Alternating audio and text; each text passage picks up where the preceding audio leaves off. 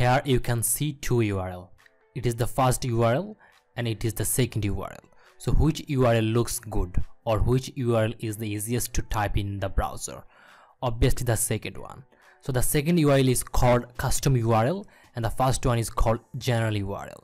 So in this video I'm gonna show you how to get custom URL in your LinkedIn profile. So let's get started. So okay, at first you need to log in your LinkedIn account.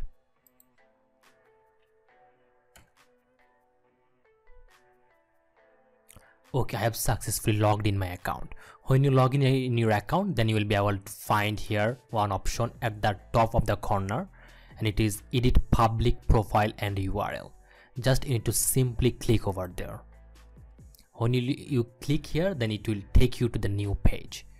Okay, then when you come a new page, then simply you will be able to find your option edit URL custom URL. So okay, you just need to simply click here this pen sign. Okay, when you click here pen sign, then you will be able to find a box here, and here you can see your account name. With the account name you will be able to find some number or digit. You just need to simply delete this digit. Okay, just simply select and delete. Okay, here you can see your account name is here. When you delete all the digit, then you just need to simply get your account name here.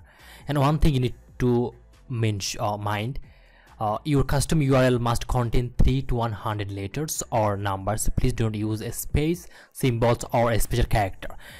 They ask you, you do not need to use any space, symbol or a special character. You just need to simply delete the extra number from your name. When you do it, then just simply need to click here save. Okay, when you click here save, then you'll be able to find your custom URL. Here you can see my custom URL is now just simply my account name, and there is no extra digit number with it. So it is the easiest way to change your custom URL in the LinkedIn, and it will be helpful for you to optimize your profile. Okay, and here you can see when you update your custom URL, then you will get one notification, and it will let you know that success, we have updated your settings. That means you have successfully, or I have successfully changed my URL, and in this way you can change your URL too.